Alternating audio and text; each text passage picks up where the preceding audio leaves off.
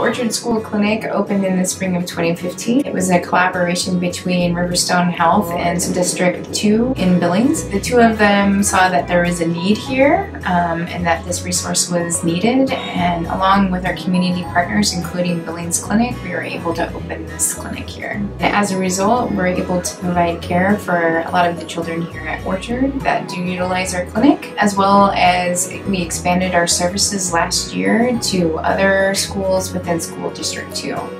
I think that I'm lucky enough to be able to work with the parents and the students, as well as the teachers and the principal and vice principal. So I think just being able to, all of us kind of work together to be helpful to the kids is a really good thing. This school clinic provides everything a kid needs help with. Any child that is going to school in School District 2, as well as anyone in the family that lives in that house, can utilize our services here at this clinic. We heard about it a little bit here and there, but I hadn't really understood what it was much about, as we struggled with it, getting her into a doctor's office for a couple of different appointments. Somebody had mentioned, well, I bet they could get you in sooner here. We use them for most everything these days. So it's really educating the whole child, which our district is definitely about.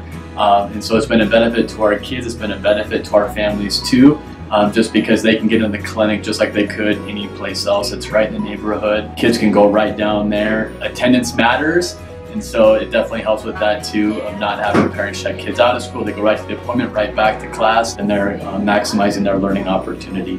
Getting time off work to not only get her to the appointment and back, but get it to the school, pick her up, take her to the clinic, get her back to the school and settled back in, get back to work. One thing I love about my doctor being here is that I don't have to go anywhere and I can just come here when I need help from my doctor.